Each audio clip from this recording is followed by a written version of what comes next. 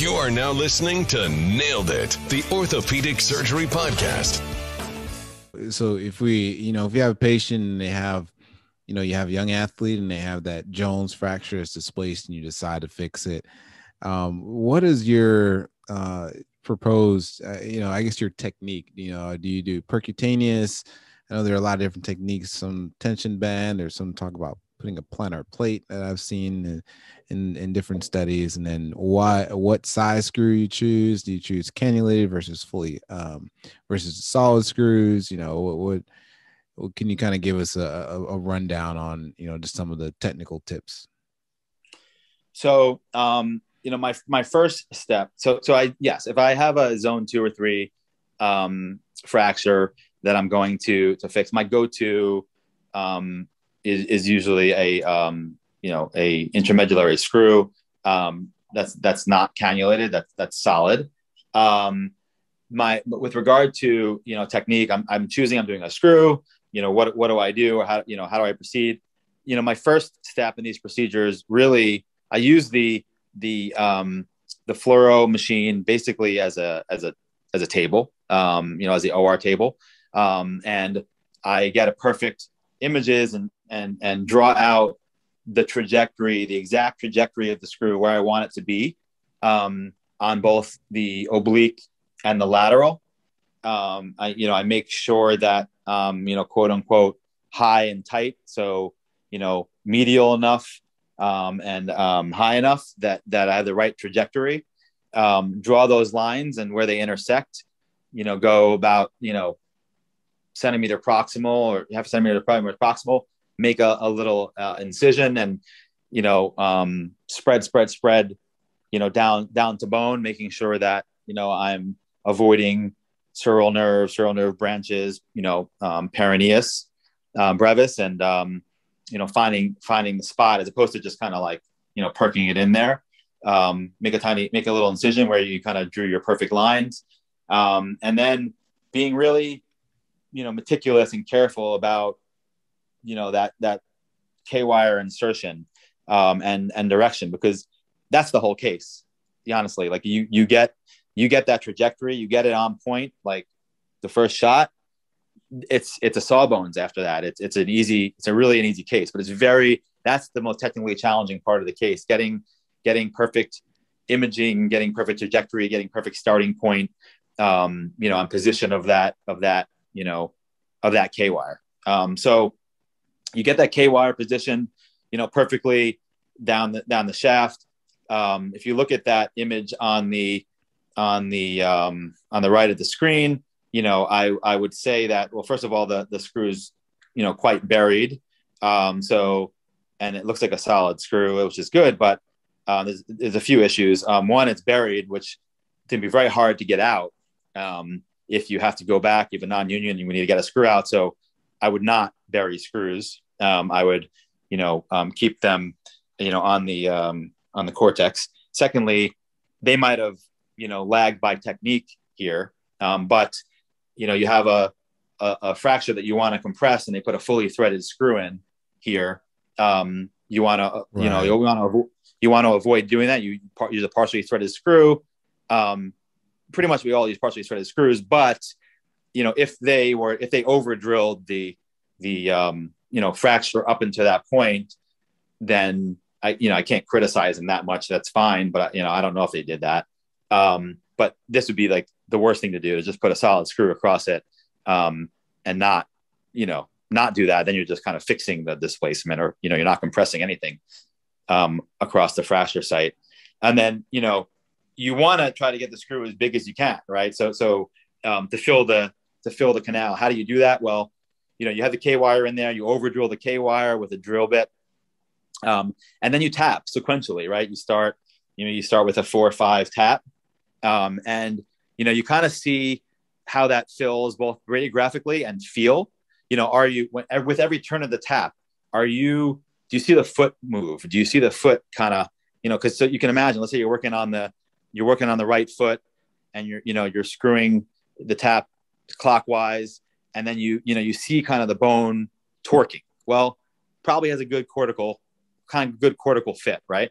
And then you put that, kind of tap in either, you measure sort of the distance that you want your screw to be, keeping in mind that you want all the threads to be across the fracture, right? So, because if you do that, then you're going to get compression. If the threads are crossing the fracture, then you're not going to get compression, which is what you want to avoid. So you want to choose a long enough screw that the threads are across the fracture, the biggest diameter screw that you can to have, good strength and fit, and a short enough screw. So like this screw is too long, right? You can see how it's hitting the cortex both on the oblique there and the lateral.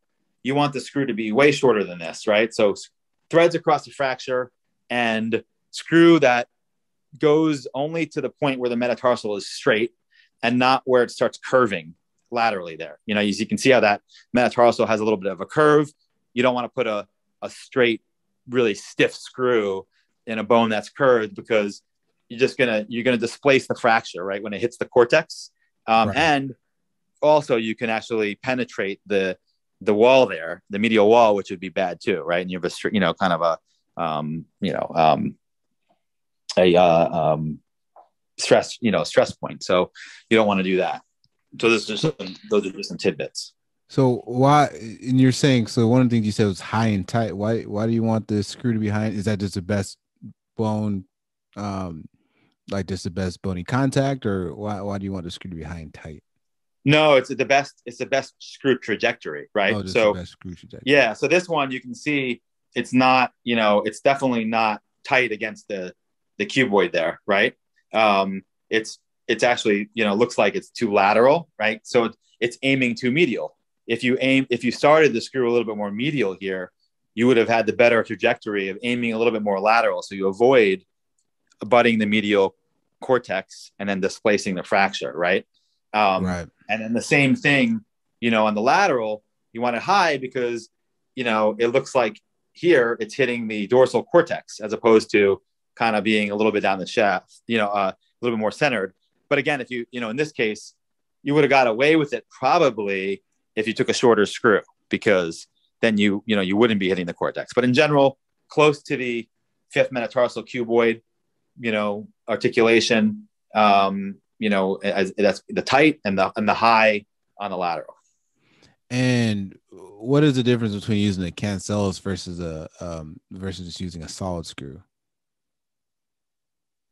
Well, it's not really a cancellous versus. I mean, cannulated, or like a non-solid, like a cannulated screw versus using a solid.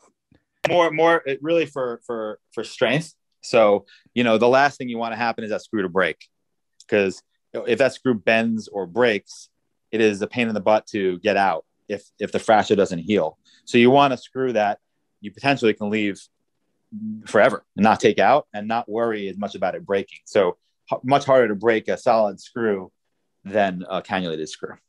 Okay. And you typically just try to fill the canal size up with whatever is, whatever it taps to, whatever can get the best fit. So if it happens to be, a 6.5 screw versus a 4.5 versus a 3.5, you just go with whatever you can get the most cortical fit. Is that right? Yeah. And usually it's like a 4.5 or 5.5, like a KD, who actually had one of these and had revision surgeries on these. He might have a bigger screw that fits his canal, but, for me, if it was me, it'd probably be a 4.5 or 5.5. And then, the nice thing about that, is that if you go back in, the revision surgery, sometimes it doesn't heal. One thing that you can do, similar to kind of like a tibia fracture non-union, you can do an exchange nail, you can do an exchange screw, and you upsize the screw to a higher diameter. Yeah. Yeah. And that's, that was actually gonna be the next, before wrap up here in a second, that was going to be the next thing that I asked was any non-union tips. I know I did one of these with one of my attendings, and we ended up using some bone graft to fill the non-union site. So I wonder if that's the thing that you use in your practice, or if you've seen it used, or if you have any other tips besides, of course, opening up the do you open up the non-union site, or do you just ream? That may be another thing to ask you as well. I've seen it done in a few ways. I mean, you fix it, it doesn't heal. There's a few options. I mean, you can certainly, take, depending on how you fix it, you can take the screw off, the screw out, and you can open, bone graft, maybe use some, iliac crest aspirate, some BMAC, some DBM, and then you can put a compression plate on it if you want. My probably approach would typically be, take the screw out, make a small incision at the fracture site, and put some BMAC with some DBM, because it's really, there's not much room there. It's kind of usually like it's not like a big gap where you have room for a lot of bone graft. So BMAC combined with DBM tends to be effective, and then upsize the screw and compress across there. Okay, cool. Yeah, I think those are all good solid tips and different techniques to use to treat these. The other thing about, and I've seen, people put plates on because typically, the area of non-union tends to be lateral and plantar. You get some plantar gapping, and some people think that you put a plate, if you can position it lateral and plantar, that's ideal. And some studies show that there's some pretty good union rates by doing that. The other option, which I haven't seen much, but is certainly a little bit out of the box option, is there's some newer, well, it's not really newer material, but there's some staples that are used in a lot of foot and ankle. I've seen that. And the amount of compression that you can get in a nitinol, and this is a whole nother talk, but the amount of compression you can get in a nitinol staple, some studies show it's like 50 times the amount of compression that you can get in a lag screw. So really, that could be an option too. And we can consider that in a challenging case for sure.